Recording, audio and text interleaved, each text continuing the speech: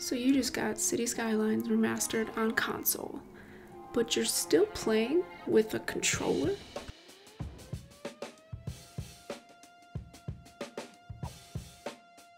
It's so much easier to play with a mouse and keyboard on console, and this works on both PS4 and PS5 as well as on Xbox.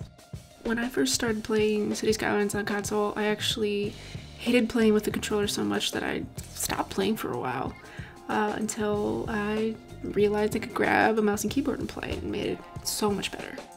Now you can take my word for it, or you can watch me run this very non-scientific study where I try to build a simple road network first using the controller and then using the mouse and keyboard. So in the test, I will rebuild the streets that I'm currently bulldozing. I'm going to turn off all of the snapping as well for each of them, so no snapping or road guides turned on. Alright, here we go. I'm going to turn them back on, try to draw the straight street, one perpendicular intersection, and then a curved road up to that one way on the top of the screen. I'm struggling. Wow, and my stopwatch says that took a really long time. Okay, let's reset.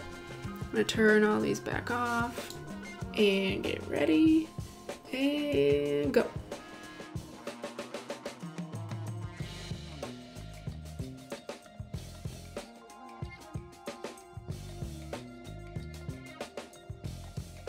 Wow, according to my pretend stopwatch, the mouse and keyboard was much faster. With the mouse and keyboard on console, you can customize all your keybinds to make playing smooth and easy as if you're using a mouse and keyboard on a PC, but at a much more affordable price. It took me a minute to figure out how to use the first-person camera, but you know, after I did figure out how to use it, I actually find it a lot easier to just pick up my controller and do the camera work with my controller. But other than that, I play with my mouse and keyboard all the time.